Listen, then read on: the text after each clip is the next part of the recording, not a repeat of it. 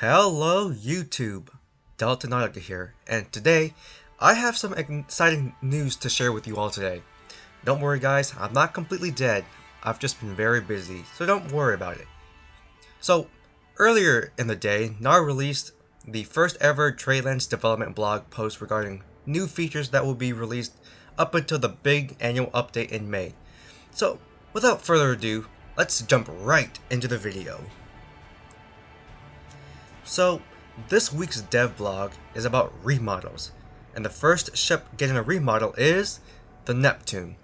I must say, the remodeled Neptune looks pretty insane.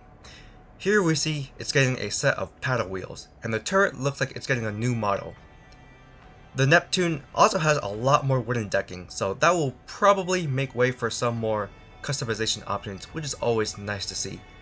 Now, if we take a look at the interior of the Neptune, it's mostly made of wood, which I think looks quite nice. I'm not sure if the Neptune will have more space for the crew to move around inside, but we'll just have to see once it gets released. The next ship to get a remodel is the Stiletto class ships. It's still in the modeling phase, but we can see here that the hull is a little bit more smooth.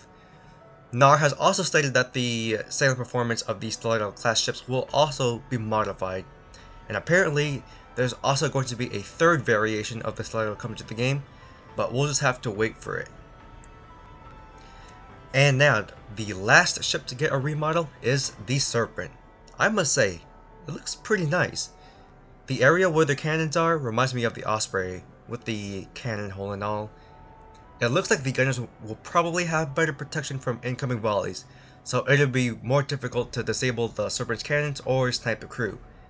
And better yet, it looks like the Serpent's remodel is ready to be released into the game this coming weekend, so snap some pics of your old Serpent before it's gone. Okay guys, and that wraps it up for this video. What do you guys think of these new remodels? And what other ships do you guys think should get remodels in the near future? Let me know down in the comments below. Until next time, I'm Nautica, and I'll see you all in the next video.